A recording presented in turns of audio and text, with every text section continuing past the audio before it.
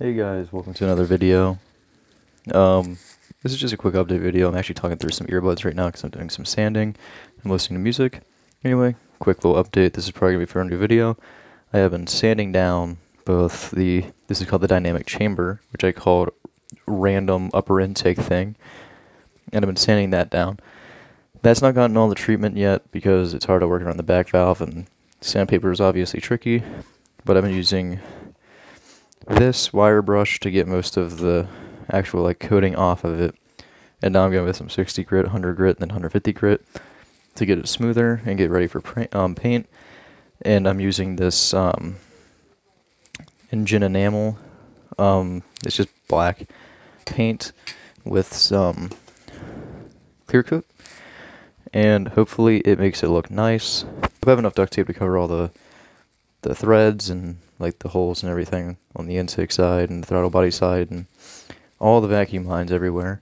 Which another little thing to add, found out all of these they get capped with little vacuum caps.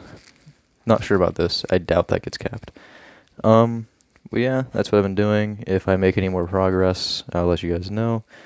But for now, I'm sanding this down. Wanted to kind of like a in progress shot of it. If I have pictures of it, I'll show what it looks like, you know, from the factory, which is like a nice gray to be fair, but I want to paint it black. Now, I guess I'll get a start with getting this sanded down and hopefully getting it painted today. It is kind of late. I decided to do this at like 7 o'clock, but yep.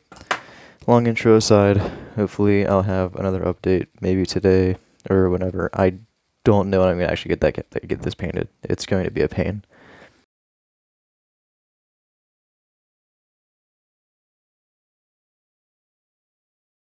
So, I got it painted, but an unfortunate turn of events.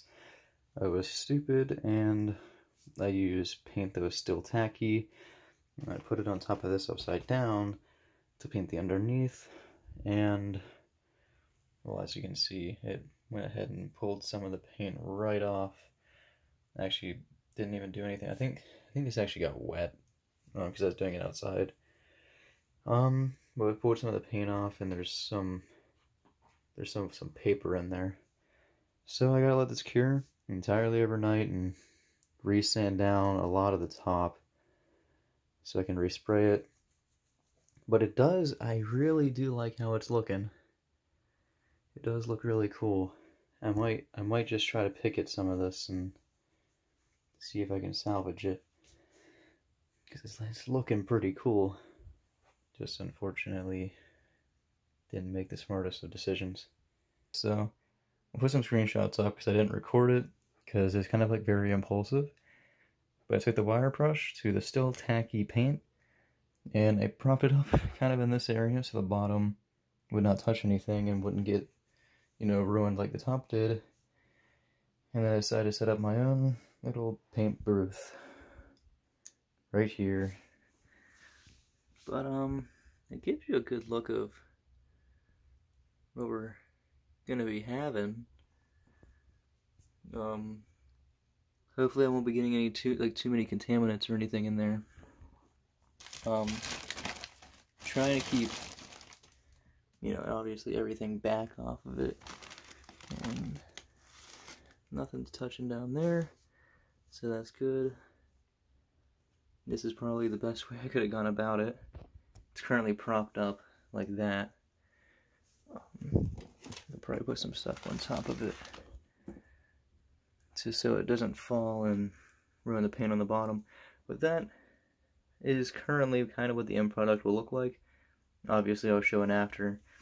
The top isn't staying black where it says 13B injection. That's actually most likely going to be sanded down to silver if I end up not liking it too much in black, because if anything I'll just go over it with silver, or I might get a paint pen, just go over top of everything, and then I'll lay my layer of clear coat over it. But right now, looks pretty cool. Anyway, until the next update.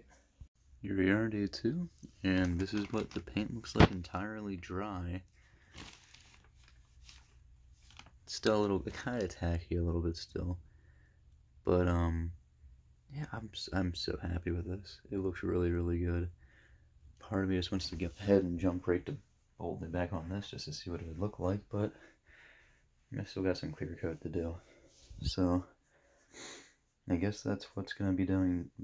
I guess that's what I'm going to be doing next, is adding some clear coat, and then I'll be done, and then I can take everything off of it, like tape wise, I mean.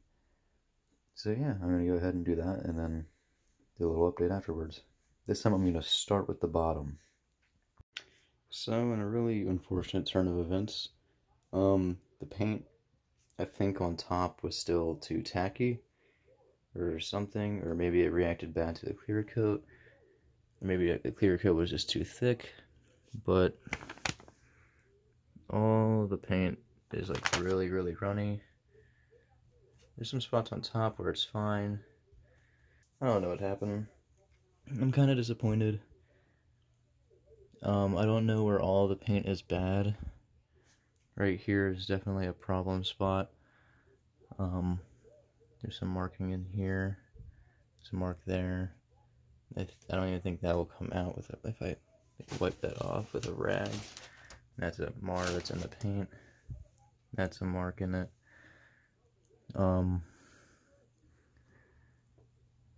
I think the best option I have right now is to go ahead and take the wire brush back to it and sand it entirely back down, and then, or at least sand down most of the problem spots, and like just do a quick laying over top of it. Alright, this update's like only a few minutes later. I'm starting to sand down the top of it back down to the base, like out of metal, and from what I can tell, it could still be salvageable.